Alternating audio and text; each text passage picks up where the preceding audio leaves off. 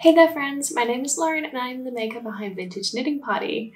I created Vintage Knitting Party because I came across my first knitting pattern from the 1940s and I just fell in love. I just thought it was so beautiful. I thought it would be so easy to incorporate into my wardrobe and into like the clothes that I normally wear. I already wore a lot of vintage inspired clothing. It doesn't quite suit my lifestyle for me to wear true vintage all the time, but I think it's so easy to incorporate vintage knitted garments into a modern wardrobe. And I just started collecting patterns. Soon I had too many to be able to just keep to myself, and I started sharing them as PDFs because I think that's a really easy, accessible way to get access to vintage patterns. It's very cheap, they're easy to look after, they're easy to find. And on a lot of websites now, including mine, you can actually sort by size, which I find really easy to do. There are some that are easier, some that are more difficult. We have more ability to share these types of patterns than we ever have. And I love seeing people all knit the same vintage pattern and sharing their ideas and tips and tricks just like they would with a modern pattern. And that type of community is exactly what I wanted to make with Vintage Knitting Party. So I have a personal agenda. I would love more people to knit vintage patterns. I think they're beautiful and there are so many wonderful skills that you can learn from them. So if I can create any content that helps you guys access the vintage patterns and makes them seem a little bit more achievable and a little bit less intimidating, then I'm definitely going to be doing that. I almost exclusively knit from vintage patterns these days, and it's actually so much easier than you would think. So I wanted to create a video just sharing my fundamental basic knowledge of how to use and interpret vintage patterns to make it a little bit easier for you as well. I suppose I'd like to start off just by sharing that the term vintage is very, very broad. For the context of this video, I live in Australia and a lot of the patterns that I'm able to access were printed here in Australia from Australian wool mills and designers. A lot of the patterns that I will be talking about as well are from the 1940s. It's my favourite decade to knit from, but I do dip into the 1930s and the 1950s as well. Anything after that from the 1960s, 70s and 80s is even easier to interpret than these, and they're much closer to what we see modern patterns as today, with multiple sizing, much more comprehensive instructions on materials and things like that. Some of those patterns are even also knit in the round, as a lot of modern patterns are, whereas a lot of older patterns are knit flat, but we'll get into that. Prior to the 1930s, vintage knitting patterns are just a little bit different, so I'm not going to be talking too much about them today. They are still easy enough to access if you know what you're looking at and if you've had a little bit of practice at knitting. We're going to be mostly talking about patterns from the 1940s or thereabouts. I have an example that I'm going to be sharing with you today from Patterns and Baldwins, which was based in Tasmania at the time of printing, and this pattern book is from the 1940s. There are some beautiful, beautiful patterns in here, and I thought it would be a really good example for us to go through. So we're going to be talking about a couple of different categories in order to interpret your vintage knitting pattern. First up, we're going to be talking about how to read the vintage knitting pattern in the first place, and where to look for different types of information and what you can expect from a vintage pattern. We are going to be talking about the materials, the sizing, and the construction as well. I'm not going to go too much into individual techniques and different knitting stitches because I think that they just vary so much pattern to pattern, and a lot of stitches and techniques are actually also found in modern day knitting patterns as well. So if you have some experience with knitting, you might actually find following a vintage pattern easier than you would initially think. Now let's have a chat about how to read the vintage pattern.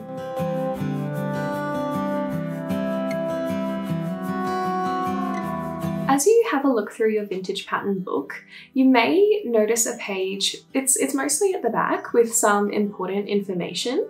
There are often little tidbits included in here like, what yarn to buy, the tension that you should follow. I've seen some pattern books that even include instructions on how to knit, how to purl, and how to do some other basic stitches. This one in particular has abbreviations. And not every pattern book will have them. If I am making PDFs from a pattern book that does include these details, I tend to include them in every single pattern, even as individual downloads. If you get your hands on an original knitting pattern book, it can be really useful to have a look through this little glossary, I suppose, of abbreviations, just to make sure that the abbreviations used in vintage patterns are going to be similar to what you're used to using in a modern pattern. Now, as we look into the individual pattern itself, you will notice that usually there is some information before the pattern begins. You want to have a look at the name of the pattern and make sure that it lines up with the picture that you're using, because they tend to be a little bit all over the place in these pattern books. Now, as you go through the vintage pattern, they are generally laid out with the title, some brief explanation perhaps of what the pattern is about, and then you have your materials, including yarn, measurements, abbreviations, tension, and then the instructions for each panel. Now, in this particular pattern, the first category before the actual instructions is the materials.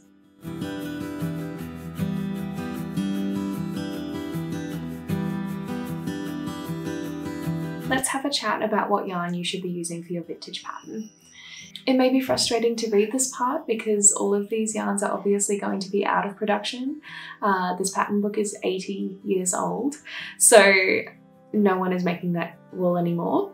But it will give you some information about the amount of yarn that you will need. In these patterns from the 1940s, they almost exclusively use fingering weight yarn. There are some that are made for chunkier yarn, there will be some that are made for lace weight yarns, but for the most part, they say fingering weight, 3 or 4 ply. Now, 3 or 4 ply vintage yarns are not always exactly the same as our current fingering weight 3 or 4 ply yarns, but if you go by the tension, you should be able to really replicate what that vintage yarn would look like. I have found that most vintage patterns use a tension of 7.5 or 8 stitches to the inch in width. It is essential to swatch, I believe, for vintage patterns. I know that not everybody loves to swatch, but I promise you it will help so much when it comes to making sure that your pattern is the right size. It can take a really long time to work on a fingering weight sweater, and the last thing you want is to finish it and then find that it is the wrong size. Sometimes the instructions for the tension will be a little bit different, however, as in this pattern, for example, where it says that it's necessary to work at a tension to produce 4 patterns to 3 inches in width. So for that, you're just going to have to read the pattern instructions and knit a swatch in the stitch pattern that it recommends, and then measure it and make sure that it works. Obviously, when it comes to buying your materials, that can be a little bit more frustrating because you won't know whether it's going to work until you buy a skein and knit it up.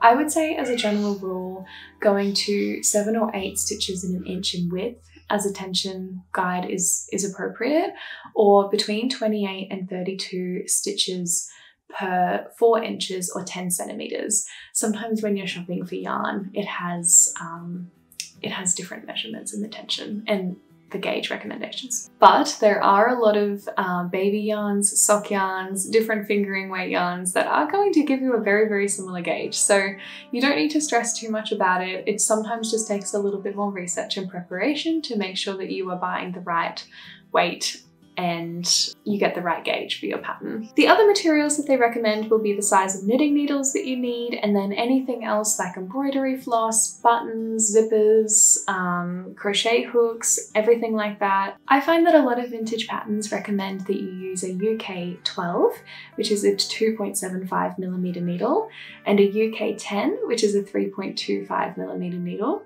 to use the smaller size to knit for the ribbing, and then the larger size to knit for the body of the sweater.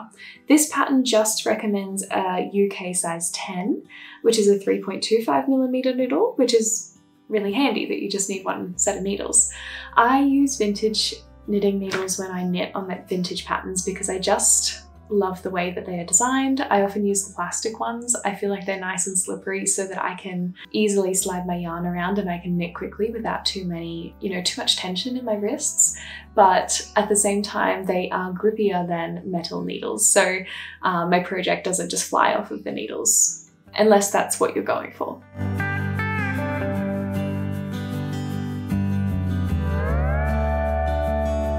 When it comes to reading the instructions, it will generally guide you row by row. Most vintage patterns that I have found not only are they knit flat, but they're actually knit from the bottom up, and you will often start with ribbing at the bottom and then you will move into the pattern. You will knit up and up and up, sometimes increasing, and then you will get to shaping the armholes where you've knit up the body and then you start to cast off some armhole stitches, you knit up a little bit longer, and then you start to shape the shoulder. Somewhere in there you may also have some shaping around the neck. I have seen some people who are very experienced in knitting vintage patterns who recommend that you knit the back piece first, because if you're still getting the hang of the stitch, or if your tension isn't quite right, if you've just had a little bit of a break from knitting, because you won't see the issues in the back piece as much as the front.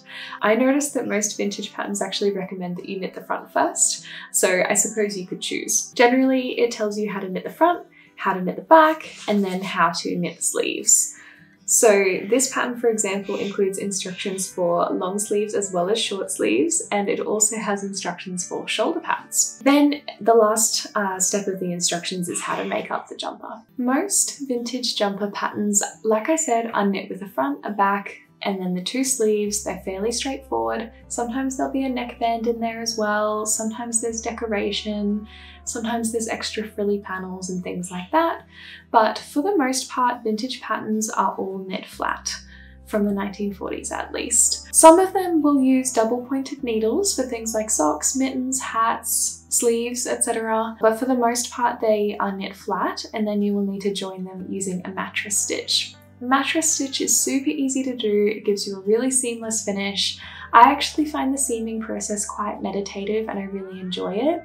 So I wouldn't let seaming put you off. It's actually really easy to do, and it can feel really gratifying to knit flat pieces, because I feel as though you just really get to see the garment coming together, and it's just terribly exciting. Mattress stitch, like I said, is very, very easy to do. Just have a look at some YouTube tutorials. Some knitting books even include a little bit of instruction on how to seam things together.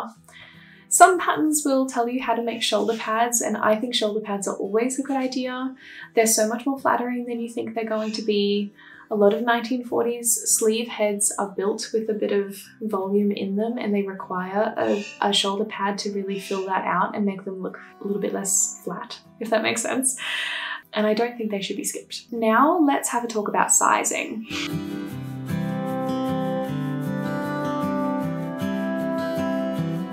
Vintage knitting patterns are notorious for not being size inclusive at all. There are a couple of reasons for that. Obviously, fat phobia is one of them.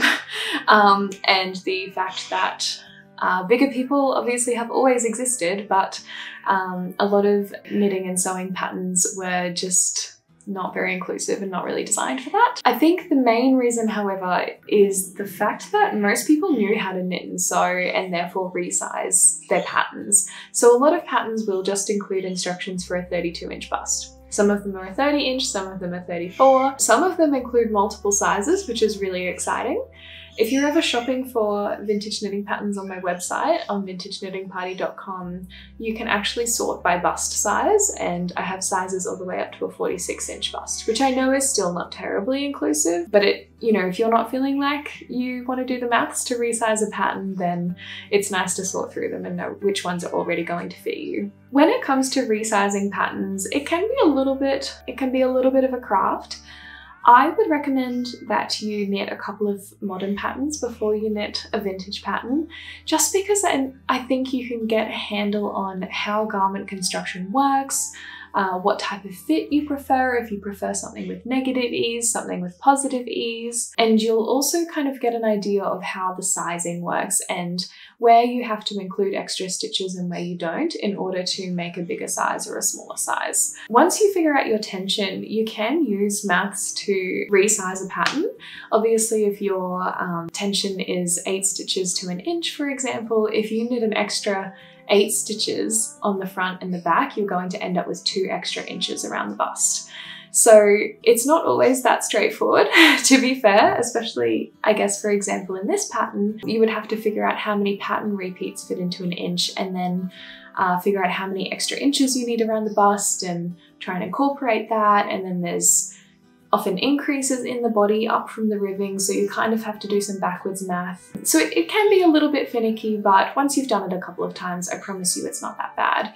If you're interested in a more comprehensive guide on how to resize a vintage pattern, I would probably need to make a dedicated video for that, just because I think that there are so many different ways that you can do it, and there are so many different examples that I might need to run through it in a couple of different ways, and that would definitely require its own video. While we're talking about sizing and tension and things like that, I do feel as though it is worth mentioning that you really need to make a fairly decent sized swatch when you are looking at these patterns, and then you also need to block that swatch. There have been many times that I have knit a vintage pattern and I've almost thrown the project away because I thought that it was just too small. I thought I must have done something wrong with the tension or my maths. And you know, like, because it's a lace pattern, it's like this crumpled up little panel, and I look at it, I'm like, how on earth could this possibly fit my body? But then as soon as I block it, it just doubles in size and it stretches out.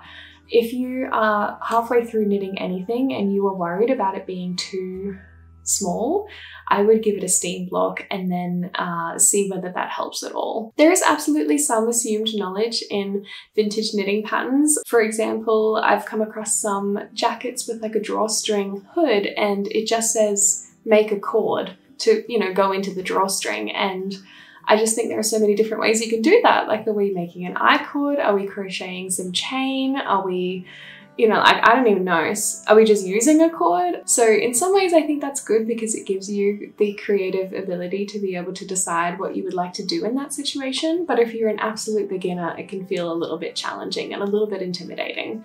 So for sure, there is some assumed knowledge in these patterns, but for the most part, they're actually not too bad. The ones from the 1940s onwards, they're still fairly clear in their instruction. Sometimes they will have some things like just make buttonholes or cast off, and it won't tell you like what cast off or cast on or how to make a buttonhole to use. But I think whenever you endeavor to make something like this, you just have to remember that knitting is made up.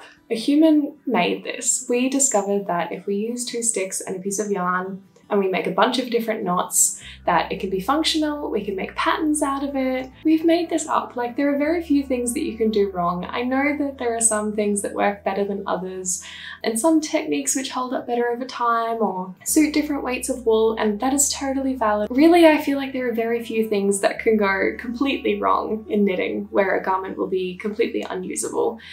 Especially as a beginner, you are totally allowed some leeway. You're allowed to be inventive and creative and piece together knowledge from many different places. So I hope that that helps ease your mind a little bit when it comes to vintage patterns. They can be a lot of fun. There are a lot of really interesting constructions and interesting garments, and lots of like wonderful little snippets of history that are locked away in them as well. Now it has just started to rain here, and by the looks of things it's only going to get heavier, so I'm going to wrap this up. But I hope that this has given you a little bit more information on how to use vintage knitting patterns. Obviously they are all different, so if you've ever tried one and you felt like it didn't work for you, please try another one. It's always worth giving it another go. I am always here to answer your questions if I am able to. There is a huge vintage knitting community on Instagram, and every single person who I've come across is so lovely and so helpful. So I think that if you put your questions out there, they will definitely be answered. And you just have to trust that the more you practice, the better you will get, and the more you will understand what you prefer in a vintage knitting pattern. I know that there are some styles that I love and some styles that I will probably not knit again, and that is totally fine. I think these patterns are beautiful, and I think that they're definitely worth keeping alive and keeping in circulation. Thank you so much for watching this video. I really hope that you've picked up something about a vintage pattern that you may not have known before. I would love, if you've ever knit a vintage pattern in fingering weight wool, for you to share your best option for yarn in the comments below. I have a couple that I prefer to knit with, mostly Cascade fingering weight sock yarn. I think gives me like the perfect tension, and I have also knit with secondhand yarn that I've gotten the right tension with, that like 8 stitches to an inch kind of gauge. And I've also used baby weight yarn before that has worked out really well for me. But I'm in Australia, and I know that some things that I can't get access to are really, really good options that other people are able to get access to. I know that everybody's tension, like when they're knitting, is different. Some people are tight knitters, some people are loose knitters. I tend to be a little bit more on the tense, tight side. But I would love for you to share what your preferred yarn for vintage patterns is local to you. Perhaps even share your country or city that you're in so that other people can find the right yarn for them. I hope you all have a wonderful day. Thank you so much for watching this video, and I will see you next time. Bye!